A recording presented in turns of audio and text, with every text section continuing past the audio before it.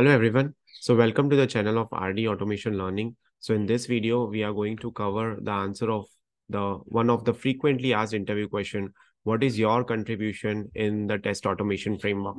So in many automation interviews, when candidates go to answer this question, they are unable to answer it correctly, right? Sometimes they tell that, yes, I am adding test. Sometimes they tell I'm writing scripts, I'm designing scripts, I'm developing scripts, but those are not the correct answer to this interview question. Whenever you get this question from the interviewer, they are looking for some sort of challenge that you have faced and the solution that you have provided at that particular time. So what we have done is we will be discussing this question in detail, what you can answer, how you can answer, and what you should tell when you get this question in an interview. And we would also like to share with you the digital product that we have created on the basis of this interview question. So if you are getting this question, explain your contribution in the Selenium automation framework, test automation framework, then what all things you have to tell, right? So this is the digital product link that will be uploaded on the top mid, and we will also share this link in the comment section of the video. The cost is kept at a very nominal amount, right? So anyone who wishes to purchase it can purchase it, right? So now let's look into the detail about this question and about the answer, what can be given to the interviewer, right? So you will get this question whether you are 2 to 3 years of experience, or if you have more than 5, 6, or 7+ years of experience. People who have 9 or 10+ years of experience can also get this interview question. What is your contribution to the test automation framework, right? So now, see, your contribution is very crucial for interview. You have to ensure that you use the right words and you use the right techniques at the time of answering this question, because the interviewer is seeking somewhere in the mind whether this person would be able to fit in our team or not, whether this person is good for this job or not, right? So you have to prove them, you have to sell yourself, you will have to do a good amount of marketing there, right? So now let's start with the scope of contribution, right? So you can start with defining scope of contribution, how you contributed, right? So maybe you can start with my primary focus was on some specific module or functionality that you can cover in with respect to your product, with respect to the project in which you are working, where you designed and implemented solutions to improve the efficiency and effectiveness of the automated test. Now everyone is doing automation, everyone is doing scripting, everyone is doing development, right? But what makes you different in an interview, that's what you have to speak. So here I have given 2 examples also. So one is clear test documentation. So that means you are maintaining a crystal clear documentation for automated test. You are including test case descriptions.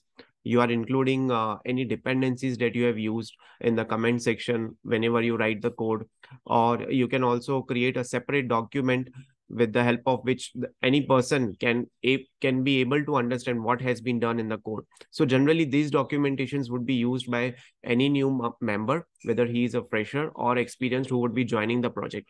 So there, this documentation would be very important, because you cannot expect the person to start coding from the very first day, irrespective of how many years of experience he or she has. They need some kind of documentation to come up to certain level, and then they will be able to contribute after getting hired, right?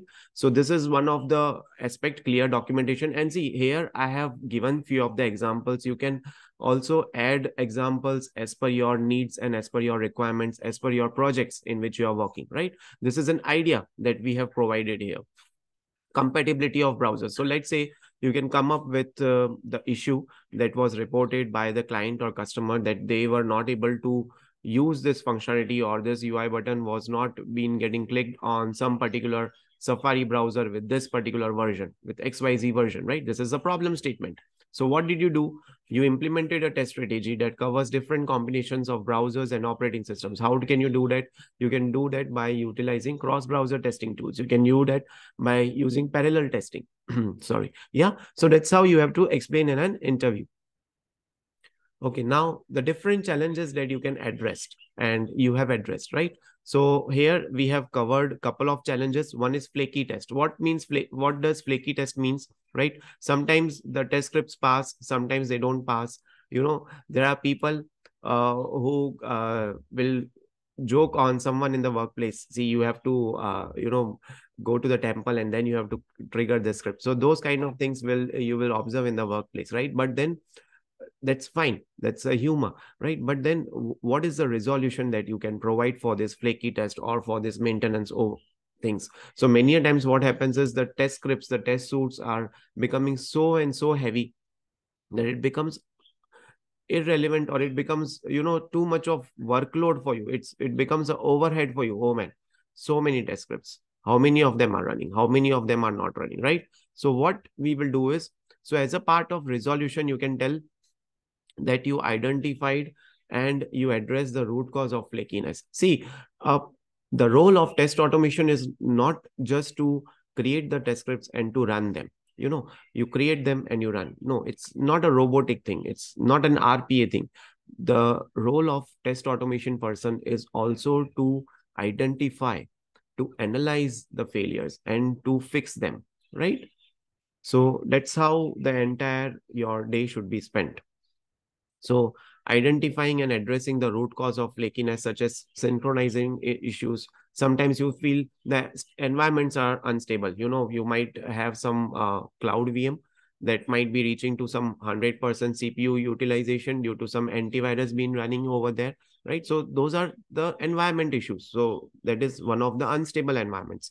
Or poorly designed test cases. You have some test cases in which you have kept multiple thread dot sleep, even if it is not required, right? So those kind of things. Then the second kind of resolution would be you have implemented retry mechanism for known intermittent failures. You know that sometimes it happens, sometimes it not. On Wednesday it happens, on Friday it does not, right? So what you will do is you'll keep try catch mechanism, you'll keep retry mechanism there, right?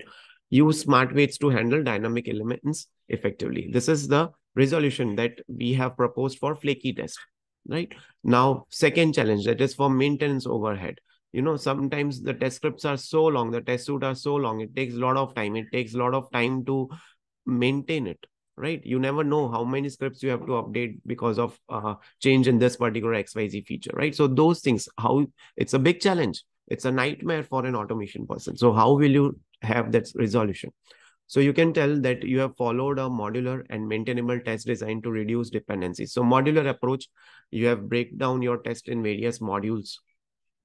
You regularly review and refactor code, right? Refactoring of the code is there. Maybe in some best practices, they wear hats. So a person who is doing a review will wear a cap of green color, and a person who is getting the code reviewed will wear a cap of white color. So that's a kind of the live things that you can make it at a workplace, and you can cheer up everyone, because everyone will be scared in code review. No, this person will be finding my mistakes, this person is not going to accept my code, he will definitely come up with some key points, right? So how to make that environment live? So such kind of things you can incorporate as a part of resolution.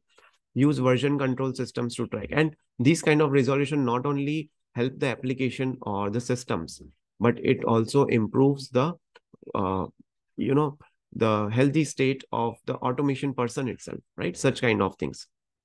Changes and rollback to stable states if needed. So you have few of the branches already available with you, in which you have committed your code after thorough testing, and you can again take the code from that particular branch as and when required, if you feel that the code in the new branch or somehow it has been broken, right? So these, how you can explain the challenges, and apart from challenges you also have to have the resolution, because in IT companies, whether it's a managerial round or it's a technical round, leaders will never ever be happy with the challenges that they have. They all have challenges in organization, whether it's a small level, mid level, whether it's a high level, or it depends on complexity level also. Sometimes you have low complexity challenges, sometimes you have high complexity challenges. All the teams, all the organization will have challenges, but you have to showcase that how you would be different in having a resolution for that challenge, right? So that is very important. Now let's discuss about the technical solutions. So sometimes the things that can help you in an interview is about the technical things, because automation is, again, it's a technical level of interview, right? You might get this question in the managerial round, you might get this question in the technical round also, right? So both the aspects that we have covered, and you can use the slides, you can use the answers that has been provided, you can update them as per your convenience, as per your day-to-day role, and you can give the answers, whether it has been asked in managerial interview round question or it has been asked in the technical interview round question. So technical solutions implemented. So what you have to explain is, you have to explain the technical solutions that you have implemented to overcome the challenges. You have to highlight any innovative or any effective approach that you took. So for example, we have given, so to address these challenges, I implemented specific technical solutions such as improving element locators, parallel test execution, incorporating design patterns like singleton or factory. Like, these changes significantly improve the stability and maintainability of our test suite. Okay. So one more example can be, let's say, for example, you have a company in which you are working on one of the project, and their goal is to download the files from their Outlook Drive or Google Drive, and then they will be taking the data from those files and they will be performing automation, right? So this Google Drive integration that needs to be done from where the files would be downloaded, this is something that was a requirement from the project itself, that you incorporated it. So you designed that particular code, you wrote that code, right? Now, one more example can be, uh, let's say if there is a customer who is looking for the output in the form of XML file, right? Now, how to integrate your automation framework with XML? You should have the output in the form of XML. Let's say it's a project of e-commerce website in which they need at the end of the output, at the end of your regression suite, that what are the number of products, the name of those products, the current cost of those products, and the offers slash discounts available on those products. So they are demanding for 3 to 4 columns as the output in the form of XML file. So that you would have created, right? So those kind of aspects you need to cover here. Okay. Then any automation best practices that you have followed or introduced during your contribution. So for example, maybe you have integrated some code review tools like SonarLint, or you have created a thought process for some code reusability, or maintaining a clear separation between test scripts and test data. Such kind of best practices you have to mention here, right? Now, these kind of practices, best practices, when they are used, they will enhance your framework. They will take your framework to the next level, right? So it will make your framework more easy to maintain, right? The maintenance cost is very less, and it will also facilitate for the new team members who are recently hired. They will be able to contribute easily, right? Because of such things. Collaboration and team impact, right? So you can see a person here, right? It's a team effort. So both the other person are helping him, and then he's putting the cable into the socket, right? So that's a team effect. So how you are good as a team member, right? So you don't have to worry about an individual contributor. So that slides we covered earlier in this particular topic itself, right? Now, as a team also, right? See, it's very important that you have your role as a team member as well, right? You should not be someone who is just an individual contributor. There is advantage of being an individual contributor, and sometimes you have to play a role of a team as well, right? So imagine playing like a Virat Kohli. If he knows that 2 or 3 wickets have already fallen down, then he will stay. He will try to play with a calm shots, and he will stay till the end. We saw in many World Cup matches. And then sometimes it's an individual contributor also.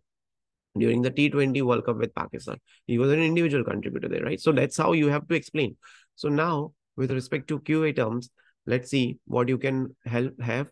So I collaborated closely with team members, developers, or QA to align with automation efforts with the development lifecycle, right? So for example, here, sometimes you have to go with the cross team effort. So let's say if you have already given a solution in your automation framework for some of the challenge, and you see that same challenge has been faced by the other project team members who are doing automation, right? Then you can explain, yes, that we have shared the code, we have shared this knowledge transfer with them, and they can utilize this code, right? Meanwhile, you can also come up with some common methods, such as performing the click on the button. It remains common irrespective of whichever project you have, irrespective of whichever button you want to click via automation, right? So that is again common method. Set text, that is common.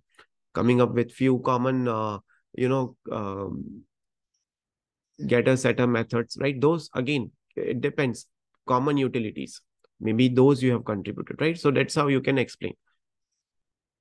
Results and achievements. So these two things, lessons learned and results and achievement, these two things are very important. Now you took those many measures, you gave full of your try, you gave full of your effort, but now what is the achievement, what is the result? So now comes the very important thing. You have to quantify them, you have to put some form of data, some percentage, some number game you have to play here, right? So as a result of these enhancements, we observed a percentage increase in the test efficiency, or you can say reduction in the test execution time, or improvement in overall test coverage. So maybe earlier the test coverage was 15%, now it got improved to 26% because of the complexity of the module that you were able to automate, right? Automated tests became more reliable. They were allowing us to catch defects. Automated tests helped us on Sundays and working on weekends, right? They helped us to do a release testing during the holidays time, right? Let's say there was a release that was to be done on 24th to 26th December, right? So they helped us during the Christmas time because everyone was on holiday, right? So such kind of things you have to tell. Lessons learned. So it is very important. See, in an interview, you might be going gaga about yourself, right? You might be telling, yes, I did this, but then you also have to tell that what lessons you have learned, what things that you are planning to pitch in the next upcoming projects or next upcoming your line items, right? So those things you have to explain. So this experience taught me the importance of lessons learned, such as regular code reviews, maintaining a comprehensive suite of automated regression tests, right? Keeping a check on the Selenium updates, keeping a check on the third-party library updates, right? Moving forward, I plan to apply these lessons in the future automation projects, right? So this is how you can explain about if this kind of question is asked to you, explain your contribution in the test automation framework, right? So this was a video that was created for the candidates to help them in an interview. Many a times they know a lot of technical knowledge, but they don't know how to answer, how to speak in an interview. So that is very important. And the document has been created. The link of the document would be provided in the comment section, also in the community. So you can purchase that document. It's kept at a very nominal cost, less than a cost of a chocolate itself, right? So you can purchase it, you can avail it, and you can take an advantage of it. And at the last, don't forget to like this video, share this video in your network, and put a positive testimonial on TopMate, and let us know what other kind of documentations or answers you are seeking from us, right? So that's it for this video. Please like the video because it takes a lot of time. It takes a lot of effort to create such kind of videos and bring to you, because these are real-time interview questions that would be asked to you, right? So thank you so much for watching this video, and stay tuned for more updates.